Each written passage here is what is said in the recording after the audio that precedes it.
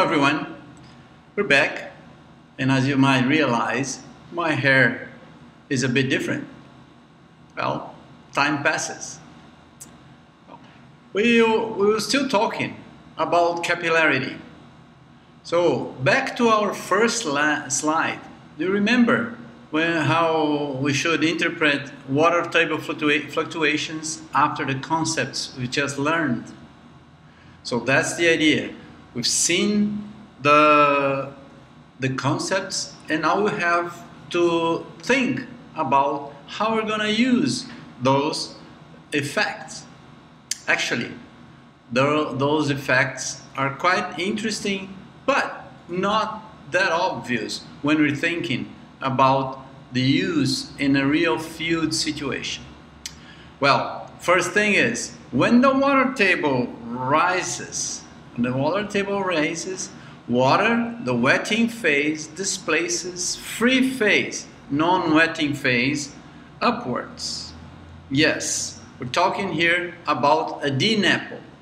So when the water table moves upwards, we have here, can you see here? We have the DgWPYwRG here. So as the water table rises, as the water table raises, it brings the DgWPYwRG with it.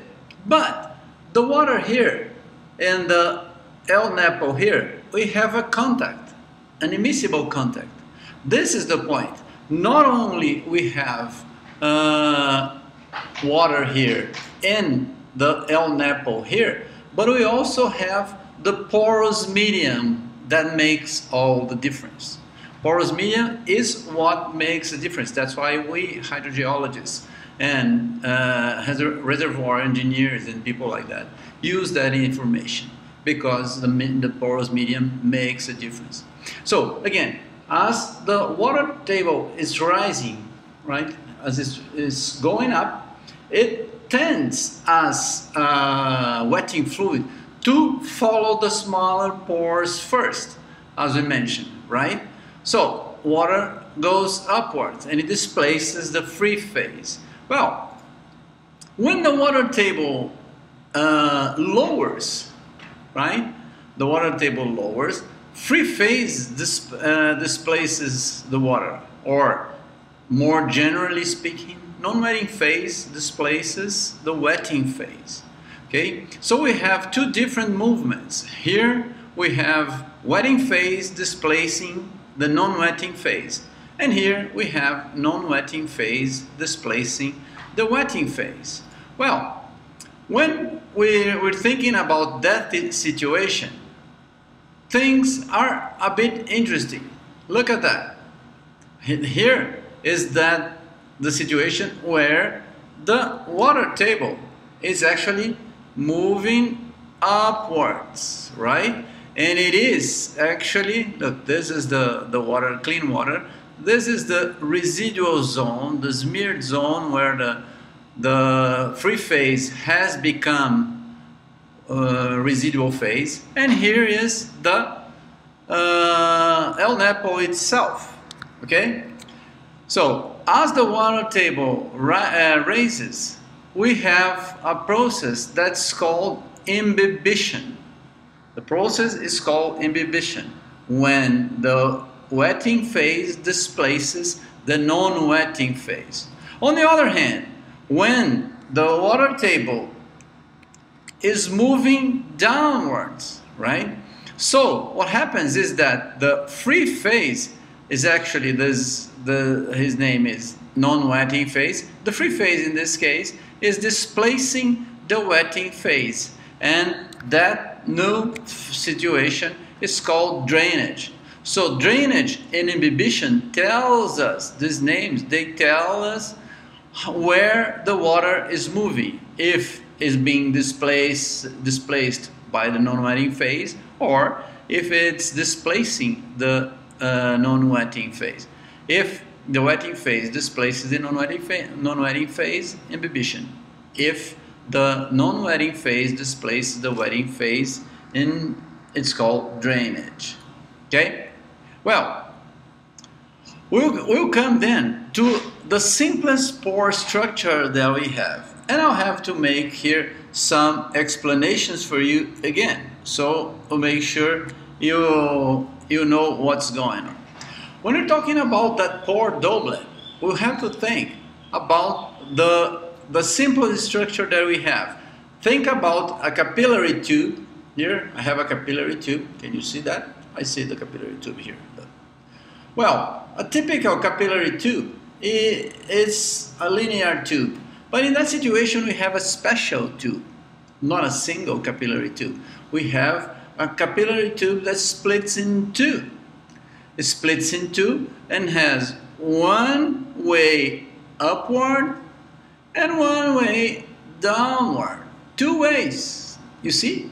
It has two ways. Okay, so the water comes here. Okay, yeah, putting the finger behind, you don't see it. Well, when the water comes here, it has a possibility of moving to this direction or to this direction. And it's the same for the wetting fluid as it is for the non-wetting fluid. And we're going to study and try to understand what happens in the simplest pore structure. Why? Because it's going to tell us exactly how the phenomenon occurs. This phenomenon of capillarity is very important, and it defines how free phase and residual phase behave. So please pay attention. In this simplest pore structure, as we have here, I can show you, we have here one dark fluid, and we have a clear fluid or white fluid here filling all the pores. Okay, so I have one capillary size tubing that splits in two and then merges again here.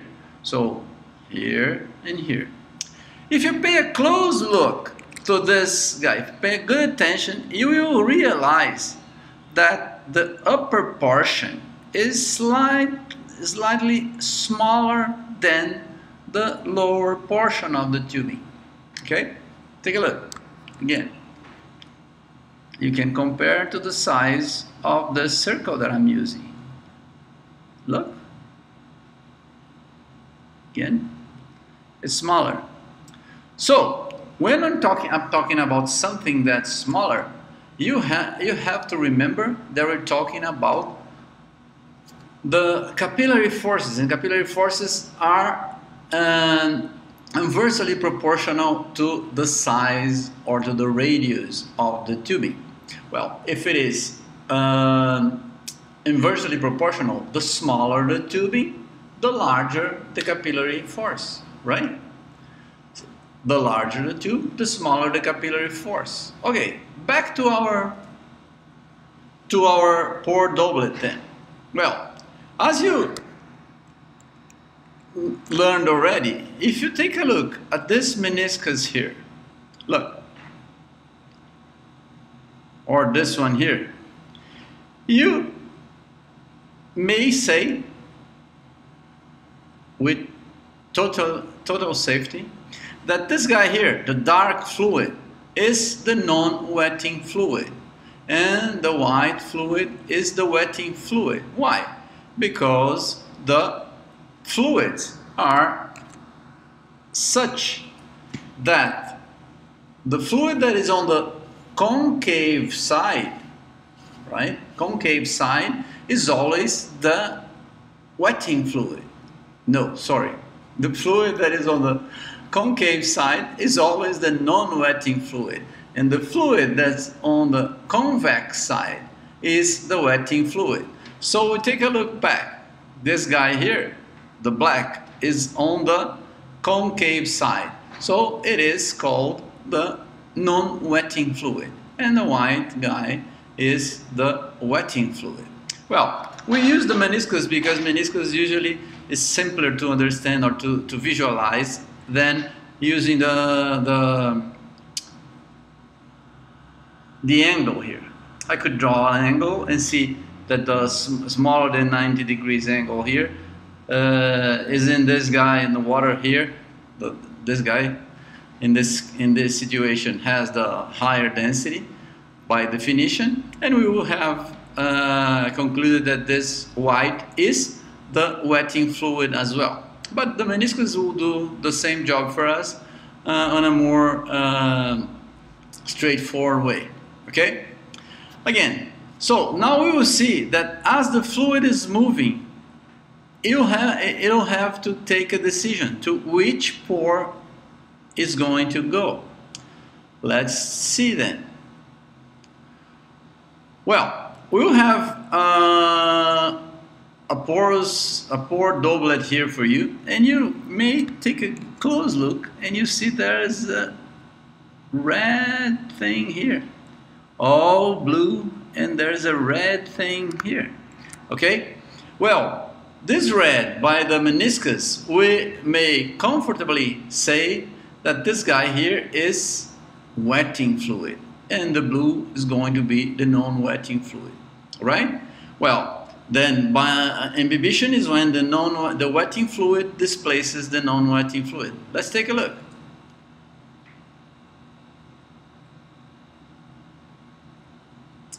Wetting fluid is displacing. Look, it's moving, and you'll have to pick one side. Oops, first on the top. Oh, now at the bottom. Why? What's going on? Again? Sure. Look at that. It stops a little bit here. It lowers the movement a lot. And then it moves ahead. It keeps going until it touches here. Touch down. Oops. Faster at the top portion, then slower at the bottom portion. They coalesce and they move together. Okay, I'm gonna explain that to you and then repeat again. I know you like to see that over and over again. Okay, when this fluid, the red fluid or the wetting fluid is invading here, when it reaches this point here, you see on the movie that what happens here? Here you have one radius, right? And as it comes here, the radius of the meniscus increases. Well, since this fluid wants to invade, it's acting as creating a capillary force to displace the non-wetting fluid. But as the capillary force gets weaker, why? Because the radius got bigger. As the radius increased, the capillary force decreased. So it moves slower to reach this point here. At the moment that the new large meniscus touches this guy here, oops, sorry. At the moment this meniscus touches this guy here, it actually flows faster through the top portion. Why? Because the radius here is larger. Sorry, is smaller. And the smaller pores favors the movement of the wetting fluid. You see that as this is moving, the larger radius here gets to a halt. It stops here. It doesn't move anymore. Until a given point where this meniscus here gets larger. Large to a point that it gets even larger than this one here. And this starts to flow. Because it always picks the smaller pore first. So it moves to this side and then it coalesces and goes to this direction. Okay? That's the explanation I'll have to. I'm just moving back the slide because I click it wrongly. Again, take a look at the movie. Large pore or large radius, smaller capillary force. very large radius, very small capillary force. It touches, follows here. And now this guy moves because this radius gets larger than this one here. They coalesce and go together. Once again, now I'll shut up.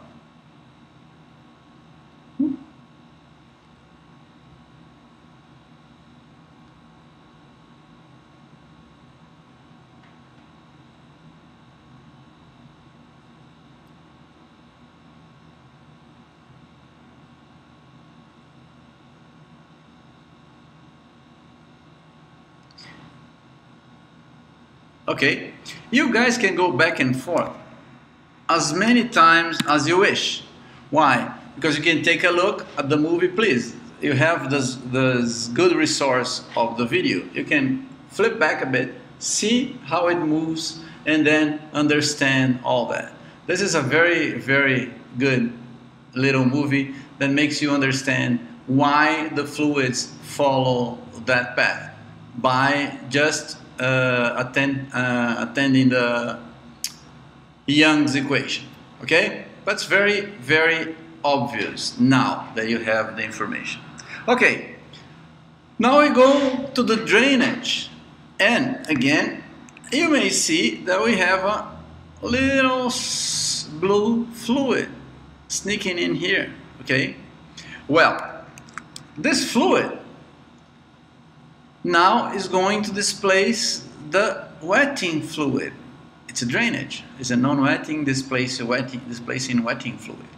Well, but if the blue fluid is the non-wetting, it is likely flow, or it has to flow through the larger pore. Let's see how it goes, and then we talk. Whoops.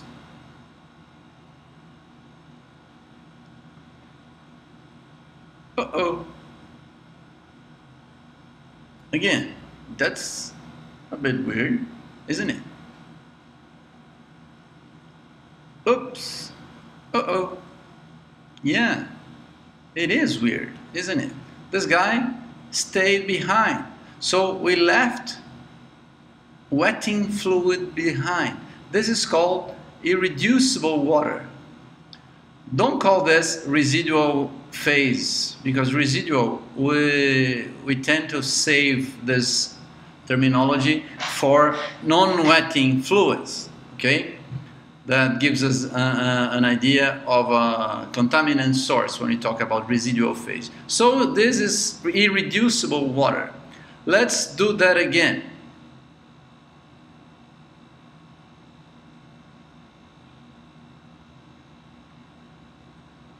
And the question is, why it stays here and here? Look, answer is going to be again on the size of the pore. Well, you have to assume that for the non-wetting phase to drain the wetting phase, right, you have to have an external force that pushes it to the pore, right? Just like when we have the water table lowering. So we have gravity bringing the free phase down. Okay? Well, as it enters here, you have a meniscus, and the meniscus gets larger. And as you know, the capillary pressure is acting from right to left. It's against the movement. Well, as the meniscus get larger, the capillary force gets weaker, right? And then, well, to a point that it's easier for this fluid to invade. And then it touches here. When it touches here, again, it's going to split into a small radius here, into a larger radius here. And as capillary forces acts in that direction, from right to left here, from right to left here, this guy will suffer. This blue fluid, the non-wetting fluid, is going to suffer a much higher pressure against its movement on the top portion. So it's easier to move through the bottom portion, and it goes through the bottom portion. As it reaches here, differently than what we had there, the radius is still big, and it keeps bigger and bigger, and it leaves this guy behind. It just snaps off from the continuity that we have for this wetting fluid, and it leaves the irreducible water behind. Let's see that again. Larger pore, bigger, look. Meniscus never gets smaller here, so this would move. It's always bigger, and it leaves this behind. Again, this is very important, and it is very important that you take a close look. Take a look at the movie I showed you and see how that works. You have to see that over and over again. I know some movies are much more fun than that, but good intellectual understanding gives you pleasure as well. So take a close look and you understand what happens. In our next class, we're gonna make this even more complex, and then you have more fun. Take care.